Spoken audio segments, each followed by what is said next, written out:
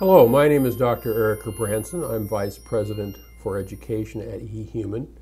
Today I'd like to show you some of the features of the new Tooth Atlas 6.0. We'll start at our splash page and go to our index page. You can see this looks a little bit different than version 5.0. The permanent tooth section, which is reflected here on our index, is the same. The primary tooth section is the same as it was, with one exception. And we do have a new section on periodontology. Skull Atlas osteology section is relatively the same. X-ray database is relatively the same. The mock board exam is relatively the same. The endodontic section has been improved some. The biological anthropology section has been improved considerably, and this is where we have the Neanderthal teeth. The extra section has extra things in it, and we still have the glossary and the tutorials.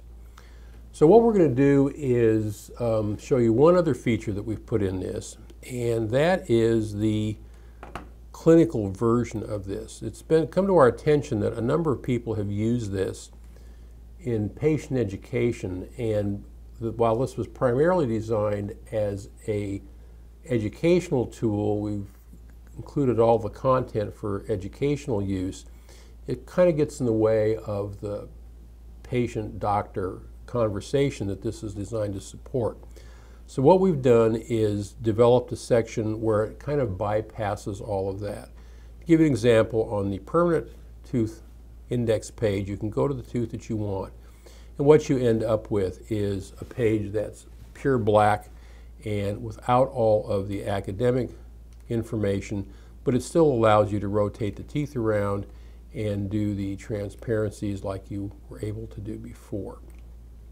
And this is a real adjunct and dramatically increases the usefulness of this tool in a clinical setting, and it's very, very useful for improving the communications with your patients. So we will go back to the academic menu. And what we're going to do now is break each of these individual features up into small movie segments. You can download that movie segment, and we'll give you a very detailed description of how to navigate through each of those sections and what the features are of those sections.